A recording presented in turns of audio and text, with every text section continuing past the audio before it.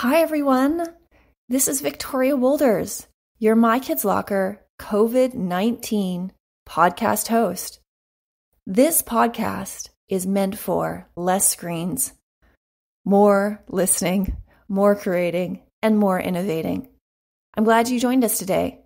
Today, we get to do a story called The Thwarp Forest. This title was actually invented by my son, James.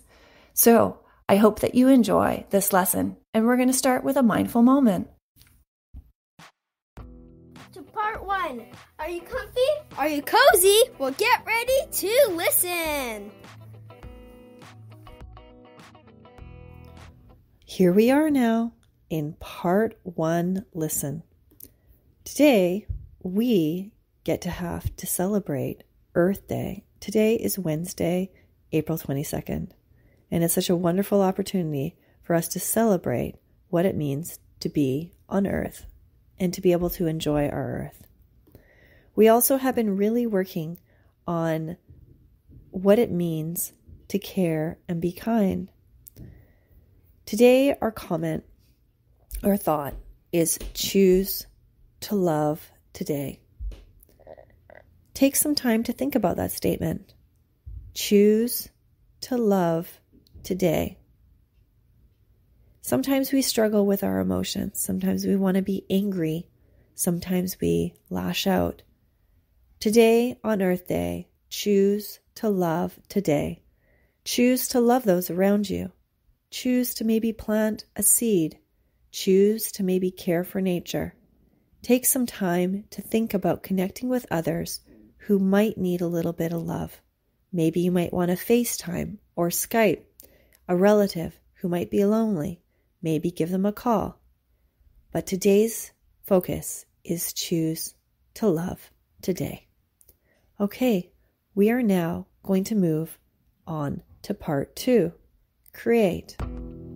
Hi everyone, welcome back to part 2 today. We are going to create something amazing and let's get crafty. Bye. Well, here we are, part 2. I'm so excited that you've joined us today. Today, we are going to be focusing on a story called The Thwarp Forest. And our activity today is focusing on art. So, you get to draw a picture of the story, and perhaps you might want to include the Water Troll King, who is one of our characters today. The story today is about a magical forest called the Thwarp Forest. The forest was cursed by the Water Troll King. If anyone dares to enter the forest, they must use empathy to battle the shame they will hear from their past hurts. Can empathy overcome shameful words? Well, I guess you're going to have to find out. As we know, empathy is feeling what another person feels. When we deal with shame are hurtful words that we say to ourselves to put us down. The only way to be able to truly overcome shame is to be able to empathize, to really feel what we feel, and also feel what other people feel. So if somebody puts you down, then basically what you try to do is feel what their pain is. Why are they saying what they're saying? Maybe their words are not meaning what they want to say, and they're mixing up on their words. Maybe their words are from a place where they're hurting and they're angry. Remember, anger is a secondary emotion, often fueled by sadness and grief. Well, I hope that you enjoy today's story, and I look forward to seeing your pictures at #MyKidsLocker, #COVID-19Ed. I hope that you enjoy the story today. So if you're comfortable, then we will start the story called The Thwarp Forest. Once upon a time, a long time ago, in the Oak and Eagle Kingdom, there lived a young girl, and this young girl had the most beautiful singing voice. She had this eloquent voice that would sound like a beautiful bird, and her name was Catherine. Catherine lived with her mother and her father on the edge of the Thwarp Forest. in the land of the northern eagle. Her parents would always say to her, "Catherine, never go into that Thwarp Forest." And Catherine would always be a good girl. She would always say, "Okay, I'm never going into the Thwarp Forest." Years went by, and she'd often hear beautiful birds singing in the Thwarp Forest. But she never went in because she was told by her parents never to go in. One day she was outside and she saw the most beautiful bird that she had ever seen. The bird had beautiful blues, yellows, and pinks on its feathers. It had this melodic sound to it that was so beautiful. It sounded like she was listening to an angel. She saw the bird and it flew into the Thwarp Forest. She started to walk into the forest, and then she thought, "Oh, my parents don't want me to go in, so I better not." Mesmerized by this bird, she kept walking, and then she started to see it glow. All of a sudden, a wizard walked out from behind a tree. "Oh, what are you doing here?" "Well, I saw this beautiful bird and I would like to hear it sing close up." The wizard answered, "If possible, I would love for you to be closer to the bird and closer to me." She looked at him and she said, "I would love to capture it and have it at home so I can look at it every day." He turned to her. "That's my bird. Yet if you come here every day, I will let you take care of it, and I will let you look and listen to it." "Oh, please," she replied. "However, my parents said that I should never come into the Thwarp Forest." "Well, some people do not like coming in here because you'll hear voices and sounds." "Yes, I heard a beautiful bird sound and I just loved it. I think those are the voices and sounds you're talking about." He just smiled at her and said, "Well, some people who listen to certain sounds don't think they're very good people." She said, "Oh well, I think this is great, and I would like to come visit you every day." Every sunrise, she would sneak through the Thwarp Forest, and she would walk into the Thwarp Forest to talk to the wizard and see the magical bird. After a couple of days, she started to hear different voices. She was walking back and she heard a bird saying, "You're not very good. You're not good enough." She also heard many voices saying, "You know, maybe your mom and dad don't really love you." She started to ignore it. She was confused, but she thought to herself, "Oh, it's probably just the birds." Over and over and over, she began to hear these negative words coming from the birds and the trees. It must be the whistling through the trees. Then one day, she saw the bird and the wizard. She shared with the wizard that she was sad, and she had heard strange sounds coming from the trees and the birds. The wizard shared, "It's because you are in the Thwarp Forest.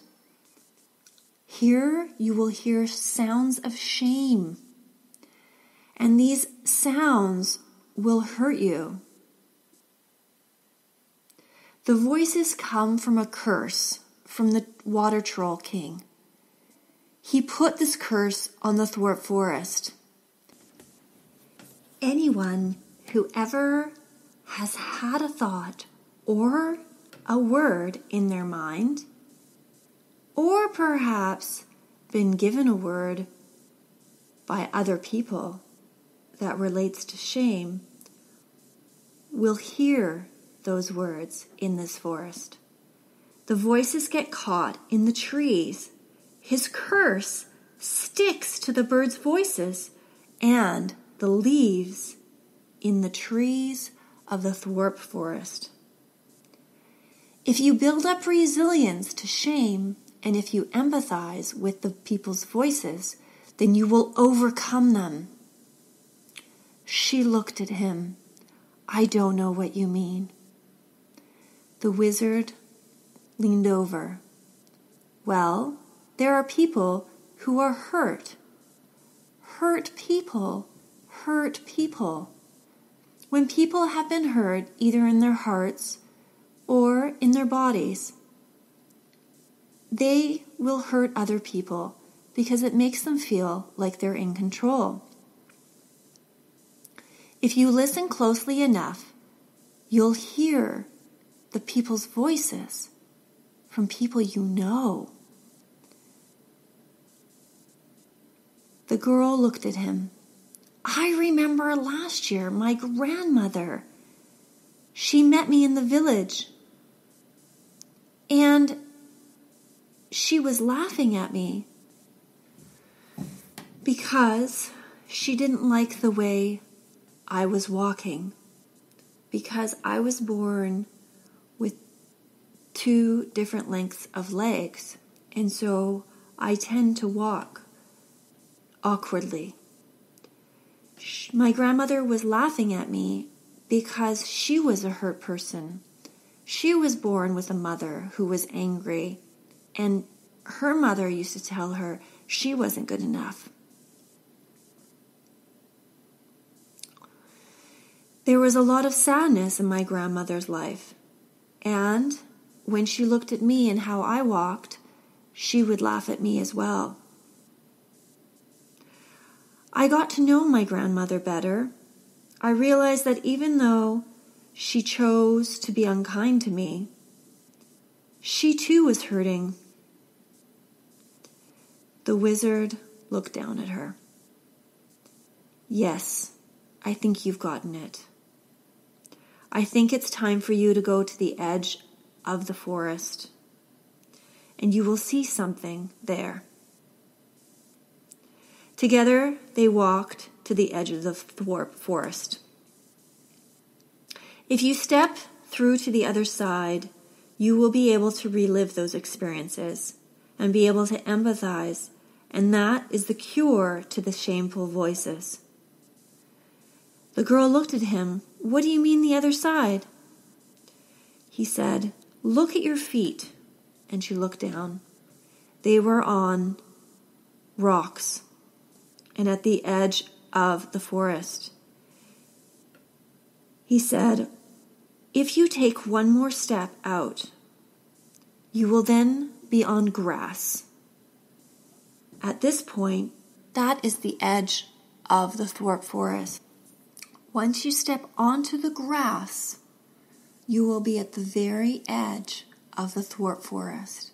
Here will be the place where you will experience those shameful scenarios again, and you will be able to reenact them and be able to use empathy to cure yourself of the hurt that you have in your heart. She said, really? I don't know if I want to re-experience this again. The wizard said, well, if you ever do want to cure yourself of the painful sting of shame, you can go through those experiences for a second time and show empathy to that person, and you will be healed. You can walk right through the forest, and you will go through a time warp. However, if you look at your feet, you only have 3 steps onto the grass. After those 3 steps onto the grass, there is a cliff, and you cannot go farther than that. So be very careful when you go to the edge of the Thwarp Forest to only stand on the grass, and that will heal your heart. You will be able to go back in time to change your perspective, and this will help you. The young girl thought to herself, "Oh well, this is really interesting." She walked back to her cottage, and her mother and father were home. Her parents said, "Oh, where have you been?" She said, "Oh, I've been listening to the birds." She chose not to tell her parents the truth. The father said, "You know, your shoes are quite dirty. It looks like you've been in mud, and there isn't any mud around here." The young girl looked at her parents. "Father and Mother, I have something to tell you. I have been going into the Thwarp Forest and been seeing the wizard. The wizard tells me that if I listen to the voices in the trees and the birds, they will speak words of shame to me. However, if I use the power of empathy to try to empathize with the people who have hurt me, then I will help myself overcome pain." The parents said, "Really? Really? Is that true? We've been told that the Thwarp Forest is so dark and it's a bad place to go. We didn't want you to ever go there." The young girl said gently, "Well, I think if I take you there, perhaps you'll be able to forgive and be able to come to love people better. There is a freedom when you overcome shame. You can empathize with people, and through empathy, there is healing." As she said that, she looked up onto the mantle above the fireplace. There was a carving of her grandmother's face, and she said to her mother and father, "I know that Grandma passed away a couple years ago. I also know she passed away in her sleep. Both of you were hurt by some of the words she shared with you in her lifetime. I know I was hurt when she laughed at me when I could not walk properly through the village. And Mother and Father, you know I was born this way. I was born with 2 legs that are at different lengths. This is what makes me unique. This is what makes me beautiful. Yet Grandma had difficulty understanding that. Mother, Father, why don't you walk with me through the Thwarp Forest and hear the voices? I will then take you to the other side of the forest. At the edge of the Thwarp Forest, there is a beautiful edge of green, and you will stand on there and relive those experiences. And you can learn to empathize and show empathy to the hurting person. And if you're able to do that, there will be healing, and there will be no shameful voices that will be stuck on the leaves and in the voices of the birds in the Thwarp Forest. You will be able to hear and feel Grandma's pain. The mother and father said, "Oh, that seems so hard." The father said, "I think I can do it, but it's going to be challenging." The mother, with tears in her eyes, looked up at the father and the daughter and said, "I don't think I can. This is too hard for me. I don't want to hear her voice again. It makes me so angry and sad." The father said, "I think I can be vulnerable enough and strong enough to walk through that for us." And he reached out his hand and held the mother's hand. So the next day, the father and the daughter held hands and walked through the Thwarp Forest. The sun was setting, and they started their walk. Now, she was happy to be with her father because they could experience this together. The father started to hear his mother's voice.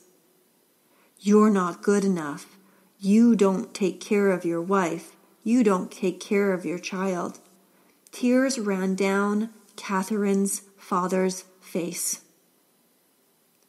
They walked through the forest. Catherine waved to the wizard and the bird that was there. The wizard opened the cage to the beautiful bird, and the beautiful bird flew to Catherine and landed on her shoulder.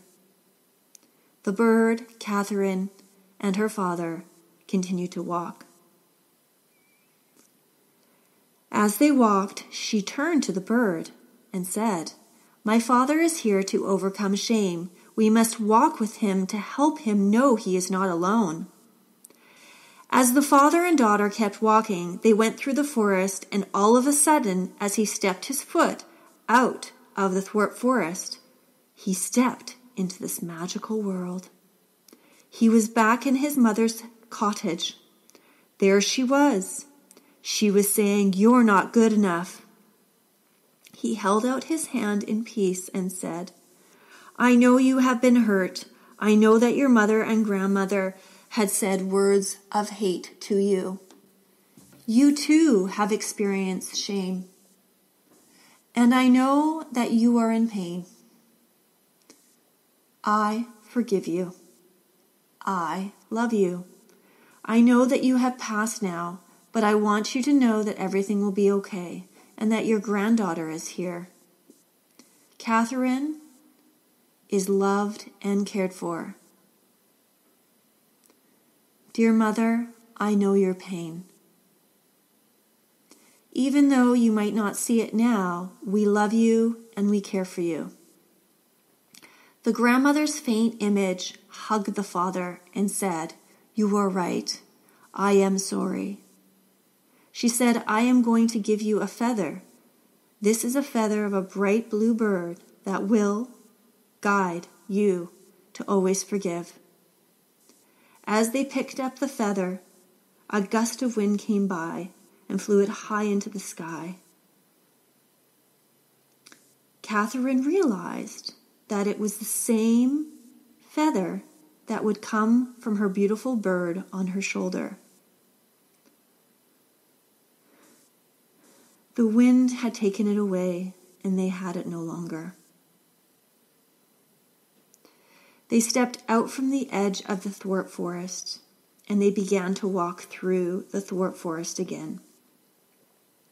They passed the cottage with the wizard, and they walked out. As they walked out, they noticed the wizard waving, and the bird had flown away from her shoulder and had landed now on the wizard's shoulder. They walked out of the Thwarp Forest and back into the cottage where the mother was waiting. The mother said, "You wouldn't believe it, but I just found the most beautiful feather outside our door." The father looked at the daughter and said, "Yes, we have just been able to talk to Grandma again. We know we love her and we forgive her." The whole family hugged, and they took this precious blue feather and put it close to the sketch of the grandmother. Catherine, her mother, and father all remembered the importance of empathy and the importance to remember that empathy is the one cure for shame, feeling what another person feels, and the importance of forgiveness. The end. Hi everyone, it's time to innovate, part 3. Woo. Hi, and here we are in part 3. I hope you enjoyed the story, The Thwarp Forest. Now we get to focus on an extension piece. So, what problems are there in our local environment? I want you to take some time today to research and learn about what environmental issues are going on in your community. Then, take some time to learn about what people are doing about them.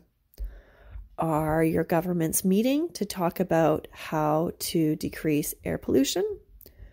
Are nonprofit organizations going to local creeks and rivers and cleaning up? Are classrooms going out to their playground and picking up garbage? How are people in your community saving our environment and treating it well? Well, I hope that you enjoyed our extension lesson today. You might want to pause now if you need to think about it and do some more research. I'm going to wrap up, and I want to thank you so much for being part of our World Environment Day today. It's April 22nd, and I'm glad that you were able to be part of our Thwarp Forest story. Take some time to think about less screens, listening, creating, and innovating. I hope you have a wonderful day, and I'll see you in the next episode.